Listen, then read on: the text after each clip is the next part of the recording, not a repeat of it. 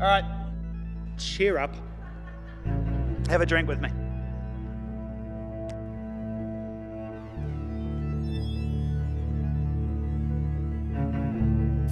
Guys like me, all we want is, I don't know. We're at our location with our stand-up comedian.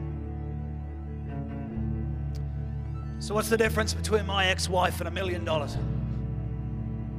I don't have $1 million buried under my house.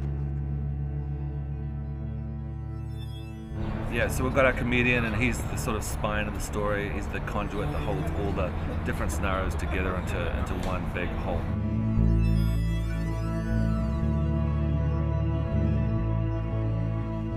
You punch the clock, you pay the bills. You tuck a bit away so one day you can afford that lazy boy. We all know a Donnie, right? Donnies do no wrong. All we want is someone who can be the same person. Then I just froze.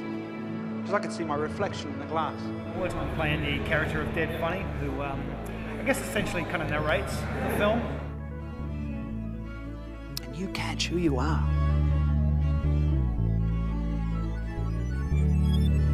Very intertwined, so you know you'll hear his speech and you love him to bits. And it'll kind of go over and in and out of the other images and the other characters, and hopefully give it a bit of context. Maybe lighten some of it up a bit, but I don't know. It's got a kind of pathos to it, this one as well, which is nice to do. A toast to Donnie and Ellie.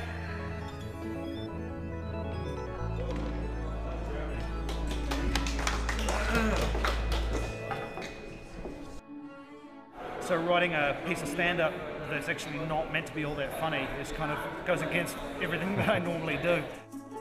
Hopefully people don't laugh too hard, otherwise we're going to be here all day doing takes. And what the hell? Here's to me, staring at you with a deadly cocktail of utter love and seething jealousy. It's great.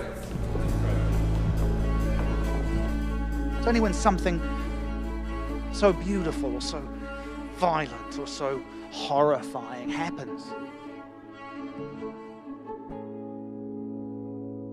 and you catch who you are.